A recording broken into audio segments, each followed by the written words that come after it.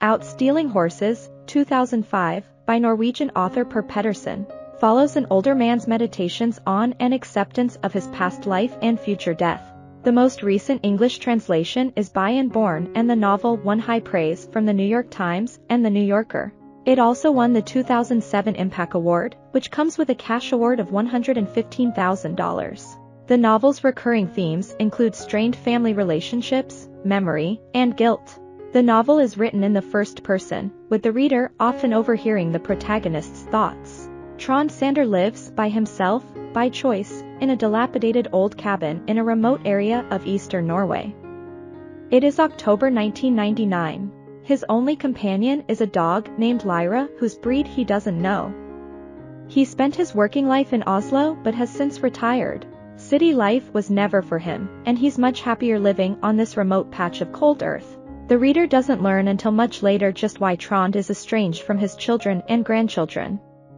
All we know is that Trond craves isolation more than anything else. But then one day, Trond meets his only neighbor, Lars Haug. Lyra wants to play with Lars' dog, Poker. The two men make small talk before Trond recognizes just who his neighbor is, the younger brother of one of Trond's closest friends, John. Trond last saw Lars when he was 10 years old. This was after Lars accidentally shot his twin brother, Odd, in the face while playing with their older brother's gun. As a result of this meeting, Trond begins to spend a lot of time thinking back to the summer of 1948. He was 15 years old then. He was spending the summer with his father in a similarly remote setting near the Swedish border. One day, Trond's good friend John says they're going to steal horses. The two head out during a beautiful summer day.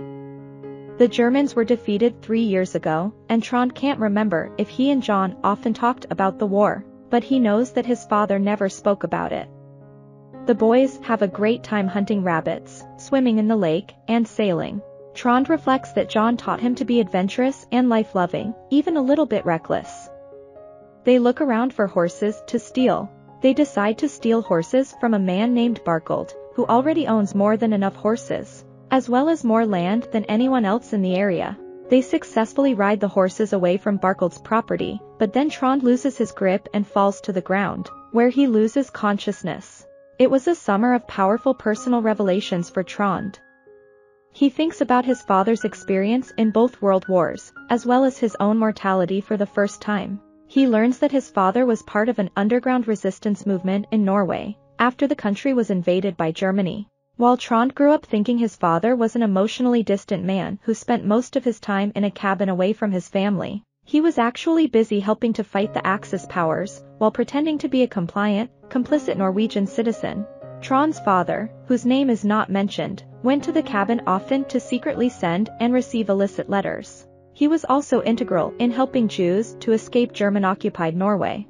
Trond's father's behavior contrasts greatly with that of John's father, who deliberately ignored what the Germans were doing throughout Norway. He even allows his wife to be found by the Nazis after he chooses not to sweep away her footsteps in the snow. Fortunately, Franz, a friend of Trond's father, blows up a bridge that the Nazi use, enabling John's mother and a Jewish refugee to make their escape. Franz was actually the source for much of Trond's knowledge about his father's activities. His father, though he loved Trond deeply, was unable to tell his son about his past. Trond triggered all of these wartime stories by asking Franz about the red star tattoo he had on his arm. Franz tells him that the tattoo was a symbol of comradeship for the Communist Party. As Trond continues to reflect on his life, the reader learns that his wife died in a car accident. The loss was so sudden and severe that it caused Trond to completely remove himself from all social settings. While Trond is submerged in his own memories, Lars makes an unannounced visit, and the two have dinner together. After dinner, Lars admits that he knows who Trond is. Trond does the same. Neither talks in depth about what this means, and they clean up in silence. Trond's memories from the war become more insistent and more vivid. One of these memories is from 1943, when Trond was 10. His uncle Arnd tried to escape a police station after being caught for assisting the resistance, and he was shot and killed by the Germans. The family is emotionally distraught by this, particularly Uncle Amund, who was Arnie's twin brother. The novel ends with a series of anticlimactic but emotionally powerful scenes.